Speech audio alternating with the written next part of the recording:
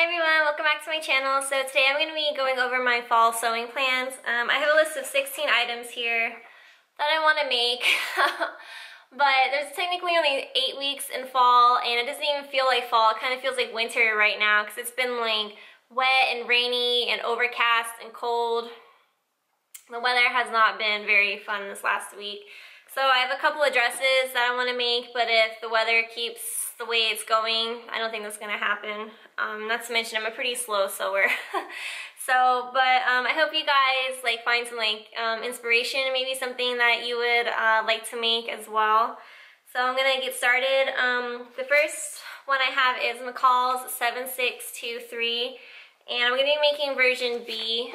It's this pink dress right here. And I think it's focused. And it just looks like a regular shirt dress with like a collar and a waistband. It's a little bit more advanced than a lot of the dresses that I've been making, but I'm hopeful that I can pull this off because I've noticed that my skills have been improving over the last year. So fingers crossed that I can actually make this and wear it. And I want to make that out of this crepe de chine that I picked up from fabric.com. It's black background with yellow bees on it. And I just think this would be so cute to wear with like black tights and black booties. Maybe like a little like black beanie or beret. I think that would be super cute. Okay, moving on. Next is, I'm sure you guys have seen this dress. It's really popular in the sewing community. It's the Vogue 8896 wrap dress. I'm going to be doing version A, which is the short version right here. And I'm going to be making that with this gorgeous purple velvet fabric that I picked up in Washington when I went there for training. I know it looks black probably on camera, but I promise it's purple. It's like this gorgeous, just deep purple. I don't really know how else to explain it. But yeah, I love this. I hope I can make that dress out of this because the dress calls for 60-inch wide fabric, and I think that's for the skirt. So this one is, I think, like 45 or 50 inches. And I'm hoping, fingers crossed, that I can cut it on a single layer instead of like double, and it may fit. Because I already have like an idea of what shoes and bag that I want to wear with this dress. So I hope that works. Okay, next is a PDF pattern, so I'll put a picture here of what it is. It's the Sew This Pattern Sienna shift dress, and I saw this on the Fold line when they do, when Kate does her monthly pattern releases, and I forget which month this was, but it's super cute, and I thought, oh my gosh, I want to make that out of like a mustard colored fabric for Thanksgiving. So this is what I picked up. It's woven. I'm not really sure if you would classify it as linen. I picked it up from Hobby Lobby. Sorry guys, my phone.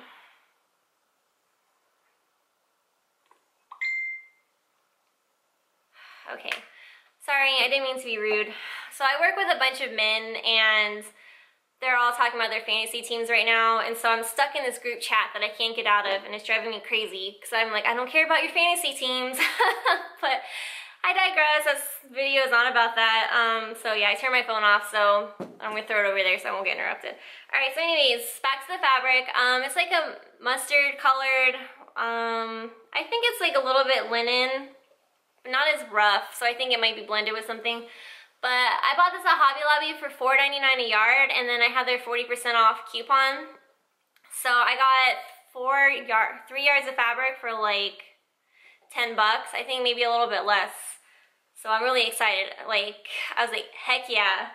I love that Hobby Lobby always has a coupon that you can use. Okay, next I want to make the Sew Over It Ultimate Trousers. These were on my 2018 Make 9. 2018 is coming to a close and I haven't even made half of those things yet.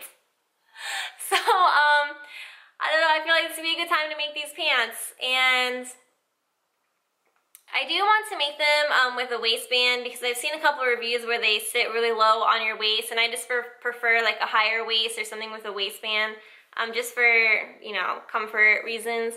So I'm gonna try that out. So how many times can I say so in a sentence? All right, so anyways, there we go again. I want to, okay, well I got some glitter on this fabric and I don't know where that glitter came from.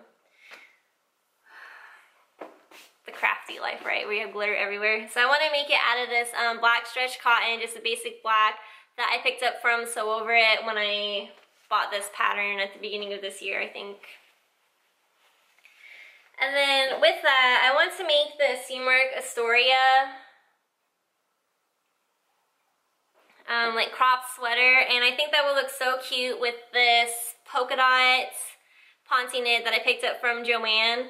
So how cute would that be to wear like this with like a pair of like high-waisted ultimate trousers with some black flats? I feel like this is something modern day Audrey Hepburn would wear. So yes.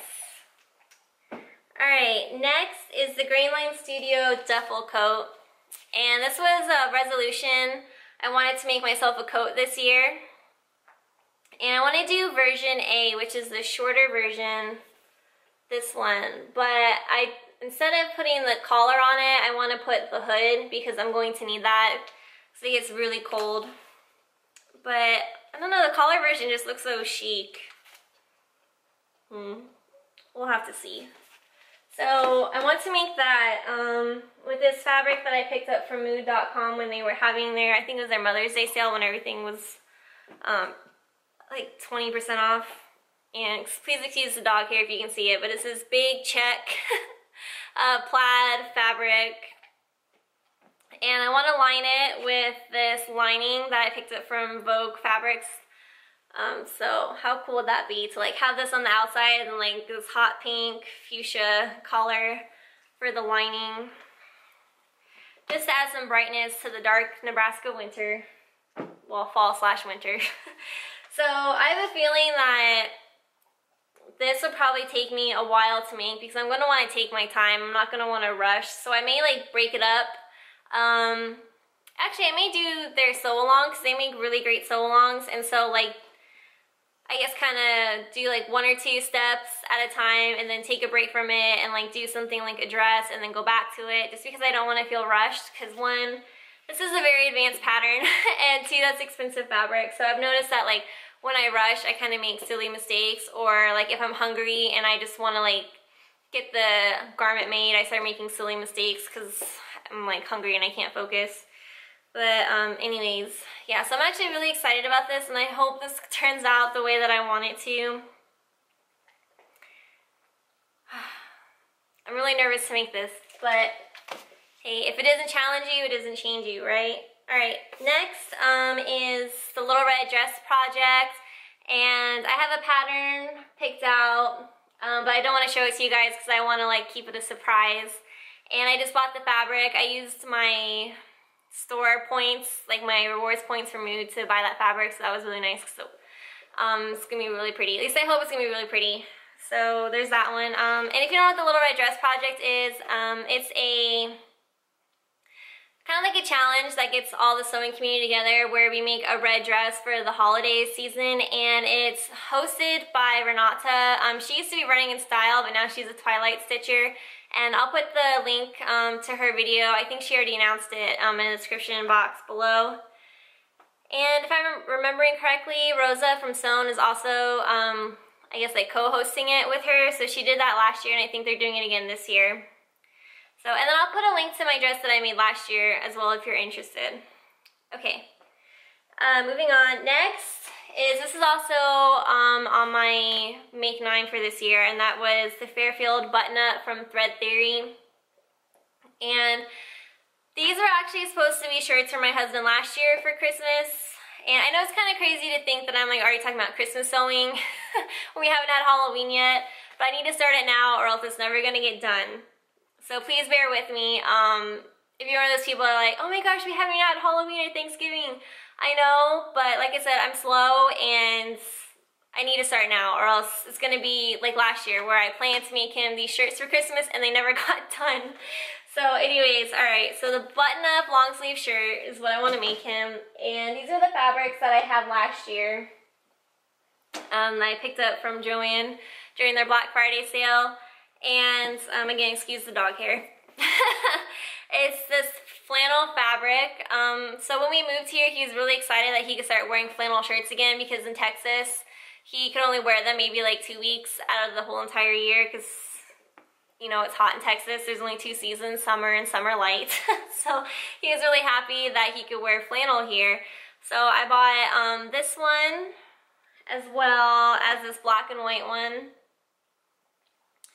So this is going to be challenging for me too. A lot of challenging projects this season. So because one, it's a button-up, and I had made one button-up shirt, which was the Cali shirt or shirt dress from Closet Case Patterns.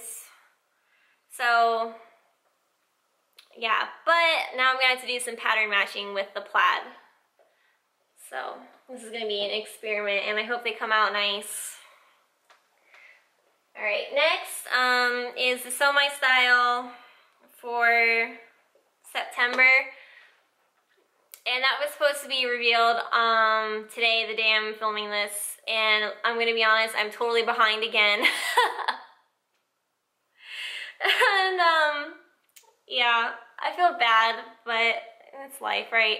So I want to make the, it's the fringe dress. I'm going to make it out of this teal cotton lawn that I picked up from Style Maker Fabrics. It's really nice. It's like, I already washed it, so it's a little bit wrinkly. But it's pretty lightweight, so I don't know if this is going to get much wear.